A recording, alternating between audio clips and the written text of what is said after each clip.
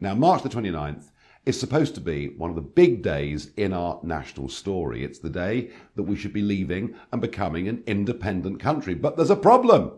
They're called politicians, and they do not want us genuinely to leave the European Union. They want to stop it, water it down, delay it. They think they can walk all over us.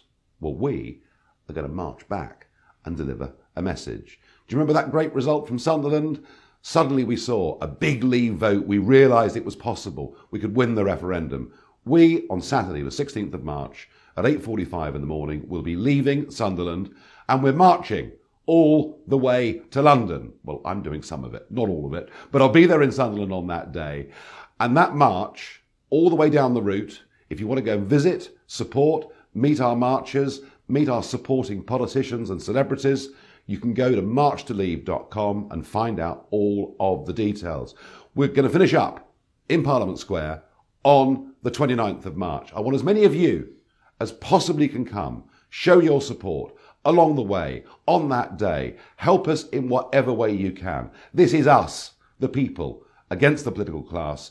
We need your support, we need your money, we need your help. And you know something? In the end, we are going to win this battle. But if we're betrayed in a few days' time by Parliament, which looks likely, we need to be there in Parliament Square, shouting loudly, telling them we will not put up with this. We have within our grasp a great prize, an opportunity to take something back that is worth more than GDP figures, that is worth more than any economic prediction. We have within our grasp the right to get back something so powerful, something so emotional, something that, as we know, those generations that went before us fought for and in many cases died for. Our country. Our country. And we are going to win. We are going to win.